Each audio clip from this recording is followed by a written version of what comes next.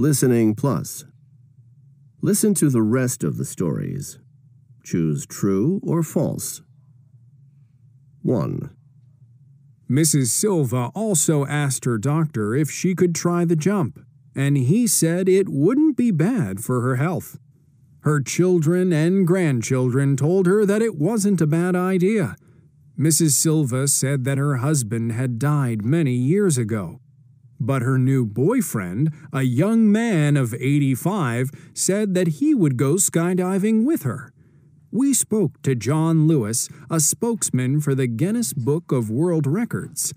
Mr. Lewis said that Mrs. Silva would set a new world record as the oldest person to skydive.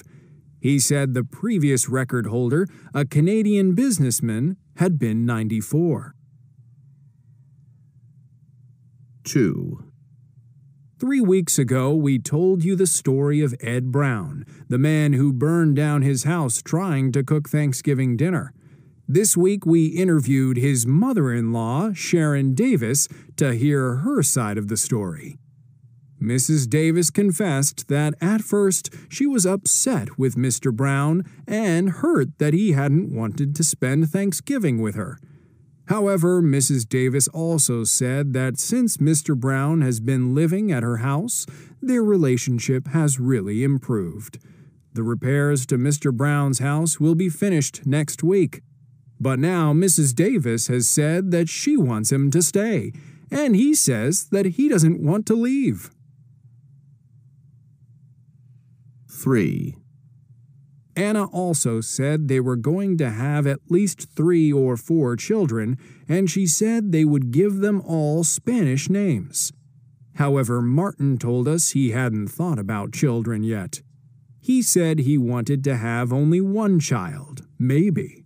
Anna promised that she and Martin would do a concert together soon, all in Spanish. However, Martin told reporters that he wouldn't do any concerts together with Anna this year.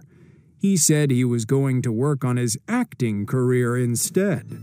Well, congratulations, you two, and good luck. So, you can check true or false, and when you finish, in this part, this is not going to be the group work, when you are going to work alone. You're going to choose one of these stories. You can choose the story of Mrs. Silva, Ed Brown, or Anna. And here you are going to write your opinion about one of these 3 stories, okay?